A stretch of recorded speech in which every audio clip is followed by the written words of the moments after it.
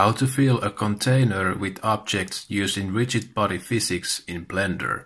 First, make sure to separate your objects by switching to Edit mode, pressing P and selecting by Loose Paths.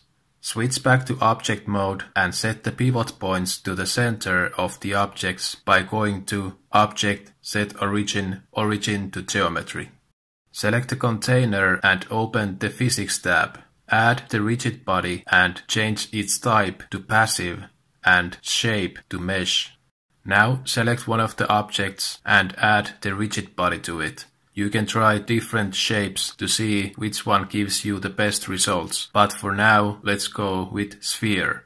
To copy the rigid body and its settings to the rest of the objects, hold down Shift and select them, and lastly select the object that already has the rigid body. Go to Object, Rigid Body, Copy from Active.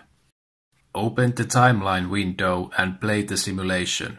Stop the animation when you're happy with the results. Make sure to have all the objects selected and go to Object, Rigid Body, Bake to Keyframes. Click OK. Join the selected objects with Ctrl J. To remove the animation, expand the object in the outliner window.